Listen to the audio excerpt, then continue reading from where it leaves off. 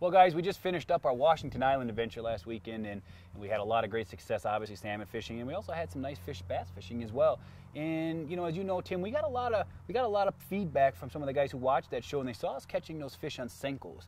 And I think a lot of people didn't normally put Senkos and smallmouth bass fishing together, but we decided to expand on that a little bit this week. Well, yeah, we did a show, and I'll tell you what, I don't think we could get much better of a show, fishing all Senkos, fishing them in a variety of different ways, some deep water, some shallow water. And that's one nice thing about these Senkos is that you can fish them in as shallow as 1.5 feet, 2 foot of water, exactly. And you can fish them down to 15 to 20 feet. And they do catch a lot of fish. Absolutely. They're a super versatile bait. They're a super effective bait. And the cool thing about them is there's not a lot of people using them. And a lot of people aren't using them in the proper way to catch these big smallmouths. So that's what we're going to do this week, guys. We're going to hit the water. We're going to show you exactly how and where we fish these Senkos.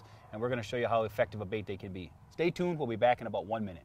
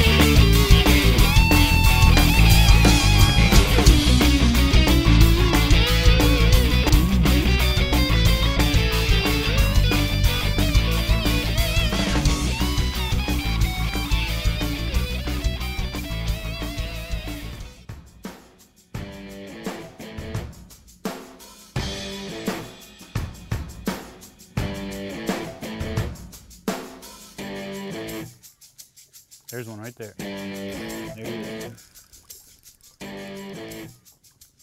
And like we said, guys, we're fishing Senkos today.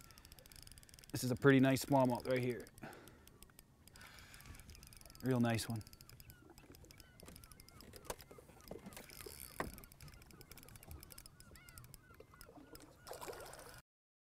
When it comes to smallmouths, this is one of the best and most overlooked baits that you're ever gonna see. And this guy is feisty. That's just a beautiful smallmouth bass right there. Look where he's hooked. Right in the top of the mouth. And the one thing about Senkos, and we're gonna get into some pretty good detail here today, the rigging, the technique, the type of equipment you're using, it's all critical in producing big fish like this, okay? Let's get this guy back in the water. There he goes. And the thing about Senko fishing, guys, everything, like I said, has to be right, It's a super effective bait, but it's kind of a do-nothing bait. So we're gonna get into some details, but let's go get another fish first. Oh, here's one. I'll tell you what. This is a nice fish. Did you see how I set the hook on that? I just kind of pulled. I didn't just give a real hard jerk.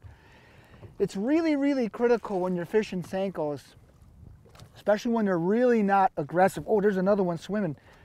When they're really not real aggressive, you just finesse them. It's kind of a lazy way of fishing. Cast the bait out there, you let it sink down, and you just wait to feel that tick.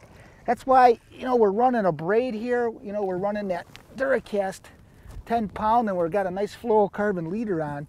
And boy, another quality fish. All right, boy, a dandy. And again, just hooked right in the snout, right in the nose. I tell you, these hooks, that's really one of the critical things. This is a 2-aught, and really critical for fishing these Senkos. Beautiful fish. And again, Senkos, it's kind of a finesse bite. The way we're fishing them today, ultra slow. We're just feeling those pickups. You just feel a little tick. You just, put tension on them. You don't necessarily have to jab them real hard. And just another quality fish. I'm gonna let this guy go. See if we can put a few more of these in the boat.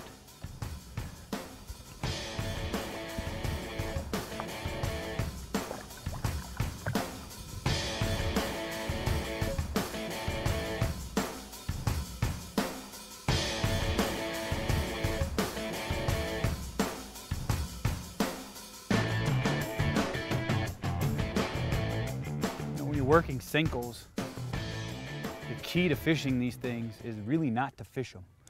And it's a concept a lot of anglers struggle with at times, and we all get a little anxious and a little excited when we're fishing, especially if the fish are biting. We want to overwork bait sometimes.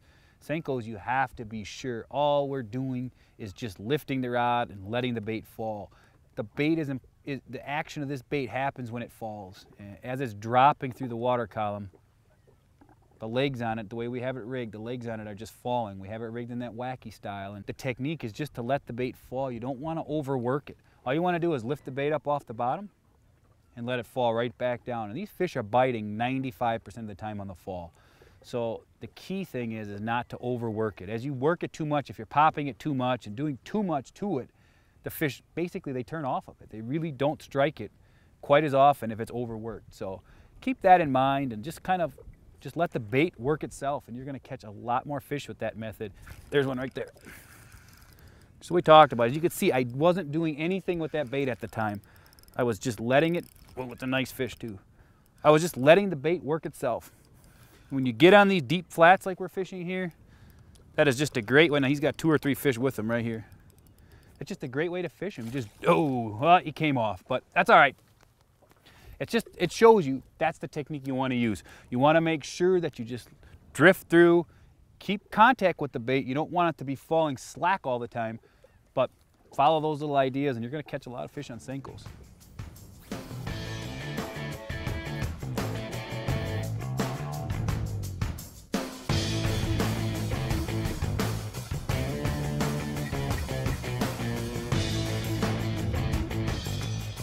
Oh, there we go, right there. I'll tell you what, you notice how we got the bow going into the waves? And you know, nothing really changed. They're still biting kind of the same way, maybe a little bit more aggressive. But at least we got some good boat control now. This seems to be a really nice fish. And I'll tell you what, the wind just keeps getting stronger and stronger. We'll get this one in here. And it's always funny, whenever you got the wind and then you got to try to hand land these fish, it always becomes, an experience. And I can tell you this, it's probably a good idea that you keep a small net in the boat just for situations like this. You know, we're fishing out of a bass boat here. We're kind of close to the water, but you want to be a little bit safer. And on a day like today, as the wind picks up, having a net in the boat's probably a good idea. We're going to try to get him in real quick. Oh, I'll tell you what, another one hooked just right in the snoot. Boy, a beautiful fish, and I'll tell you what, you get out here this time of the year, you're fishing, you know, that 15 foot of water or more. This time of the year is a great year fishing Senkos, and some of the techniques we hope will help you catch some of these fish.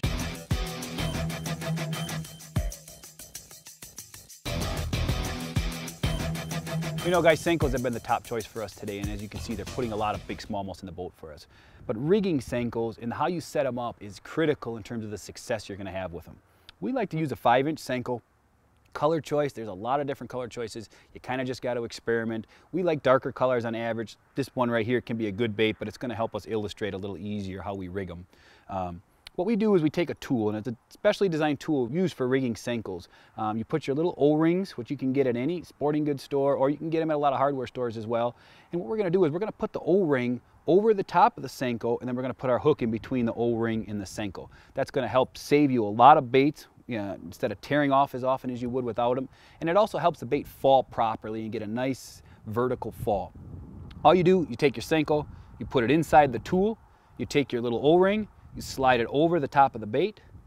You make sure, if you have to adjust it a little bit, you just make sure that that O-ring is right in the middle, right on top. That way when you put the hook in, the bait falls perfectly level, and you get your little flapping legs here, and that's what triggers these big smallmouths to bite.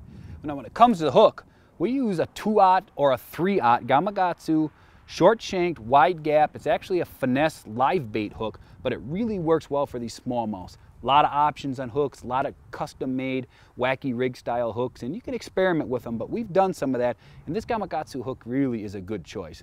Just take the hook, go right underneath the O-ring, so it's in between the O-ring and the Senko itself. Cast it out. It's going to slide up the line a lot of times when you'll get a fish on it, like that. That way you can just re-rig it at the end and the bait's not getting torn up every time a fish hits, whether you miss them or catch them. It's going to get you a lot more fish off of each bait, and it also presents it properly. Use a few of these ideas, try some Senkos this year for smallmouths, and I guarantee you, you're going to be pleasantly surprised at the amount of big fish you'll catch with them. There's one. Nice one too. Well, as we talked about a little bit ago, the conditions are deteriorating on us. This is a nice fish. The wind is really starting to blow now. And we kind of gave you a few ideas on how to take advantage of that wind. And the key is, that's a beautiful fish. Just a beautiful Door County smallmouth, caught on a Senko. And like we said, you got to take advantage of this wind. You got to be careful with it. You got to make sure you don't push the limits too far, especially when you're fishing in a smaller boat or a lower profile boat like we are today. But anytime you get wind like this, usually it triggers big fish like this to bite. Take advantage of these fish. Take advantage of the system that we're showing you today, how to use these Senkos. They're underutilized. Most people aren't using them the way they're supposed to be used. And a lot of guys just don't think about them for smallmouths. But here's proof right here. They catch big ones.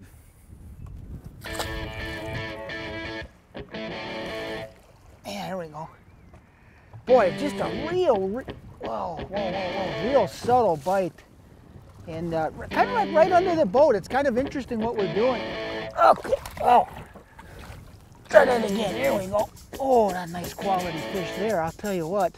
And again, you know you're doing things right. You know, look where that hook is. It's right in the top of the snoot.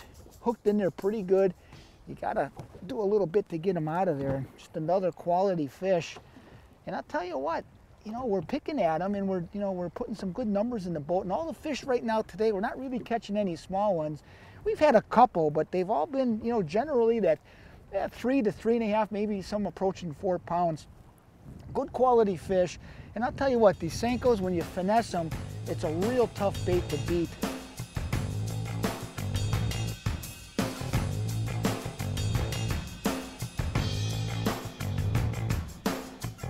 Oh, there he is. Another one. Things just fight so hard. They're just so much fun to catch. And this is such a unique way to fish them. It's just, this is just a beautiful fish. Not the biggest fish of the day, but an absolute beautiful one. I got him. Just another beautiful Senko fish. And you know, if you apply some of the things that we've done today, some of the things that we've shown you, you're going to catch a lot of fish like this. These are just average sized fish. I mean, it's a beautiful fish, but it's nothing out of the norm up here. Difference is you have to present something a little different sometimes. And these bigger fish like this one, they'll go after things that they haven't seen as much of. And a Senko is a classic example of that bait. So take advantage of this fishery while you got a chance, because there's just a pile of these things up here in northern Door County.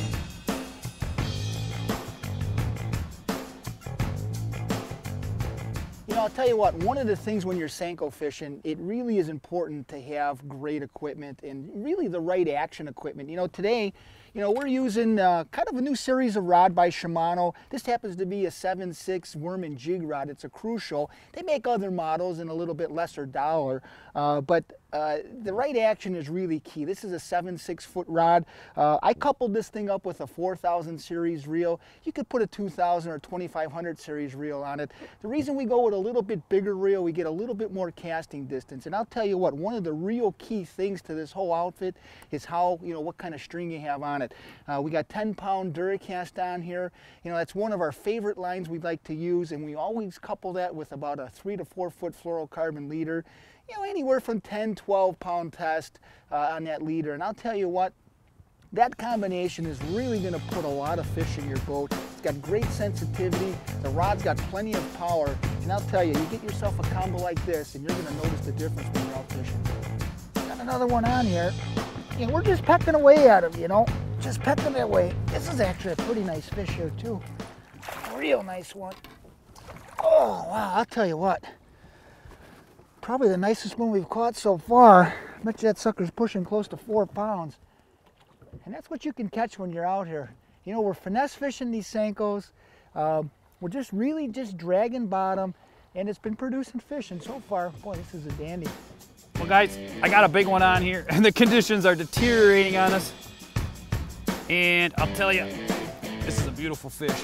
And these are the conditions where you want to take advantage of the fishing. You got to keep. That's a beautiful smallmouth. Hooked right in the corner like we like them. You can see the unique design of that hook right here. And that's a real key to this whole system. Beautiful fish like this, gorgeous Door County smallmouth. You can catch a lot of these fish if you take some of what we talked about today, put it into use, use some Senkos, rig them up like we showed you. You're gonna catch a pile of these fish this year. Thanks again for watching, everybody. Be sure to tune in next week for another brand new episode of Fish Door County TV.